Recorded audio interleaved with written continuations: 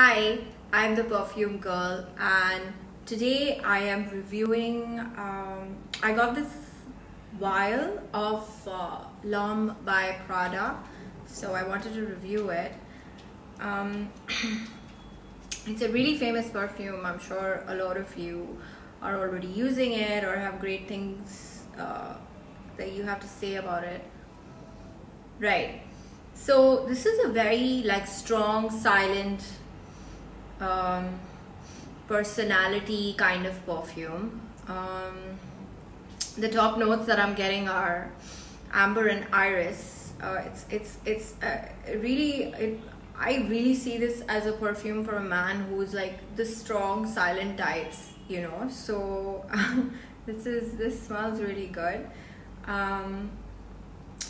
So yeah, amber and iris are the top notes that I get. I'm also getting, let me smell this again.